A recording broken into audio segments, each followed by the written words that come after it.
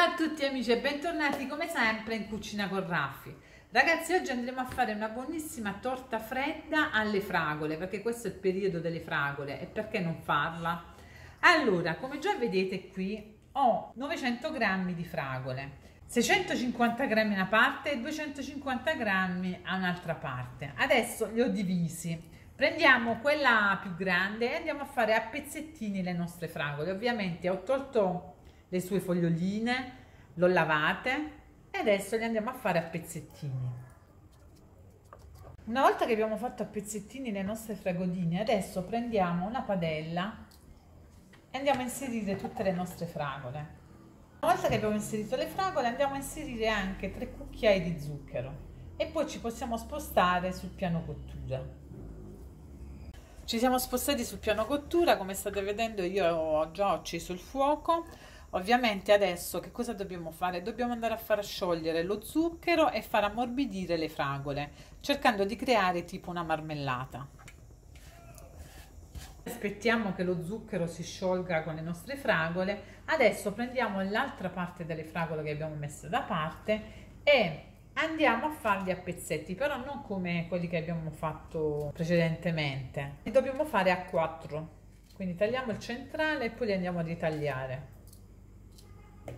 Una volta che abbiamo fatto sciogliere il nostro zucchero, guardate come sono diventate le fragole, si sono ammorbidite.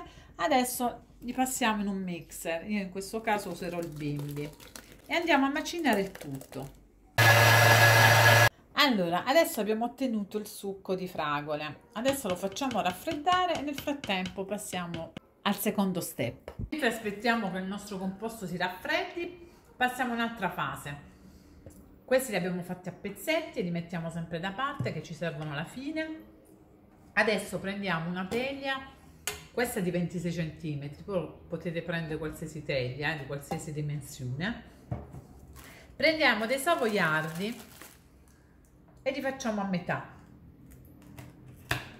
Una volta fatto a metà andiamo a passarli nel latte e li andiamo a posizionare nella teglia. Quindi riempiamo tutta la teglia dei nostri savoiardi. Una volta che abbiamo riempito tutte le pareti della nostra teglia, vedete adesso sto inserendo anche sulla base tutti i nostri savoiardi bagnati nel latte. Una volta che abbiamo riempito tutta la teglia con i nostri savoiardi, vedete qui al centro ho fatto a 2 un savoiardo e l'ho inserito al centro. Adesso mettiamo tutto in frigo. Adesso passiamo a 1 litro di panna che adesso andremo a montare. Allora, abbiamo montato la nostra panna, adesso prendiamo il nostro composto di fragole e lo andiamo a inserire nella nostra panna e andiamo a girare il tutto. Abbiamo girato tutto il nostro composto, come vedete ho preso già la nostra teglia con i nostri savoiardi e sto inserendo la nostra crema dentro. Ovviamente non la andiamo a inserire tutta, facciamo il primo strato e la andiamo a distribuire. Una volta che abbiamo distribuito su tutta la teglia un po' di impasto, adesso andiamo a prendere le nostre fragoline che abbiamo fatto a pezzettini e le andiamo a inserire dentro al centro. Una volta inserite le fragole, adesso inseriamo l'altra parte della nostra crema, la panna e fragole sopra e livelliamo bene bene. Una volta che abbiamo livellato tutto, adesso prendiamo 2 o 3 fragole che abbiamo e andiamo a decorarla. Una volta che abbiamo inserito le nostre fragoline, adesso mi è rimasta un po' di panna, quindi facciamo una bella decorazione, che dite?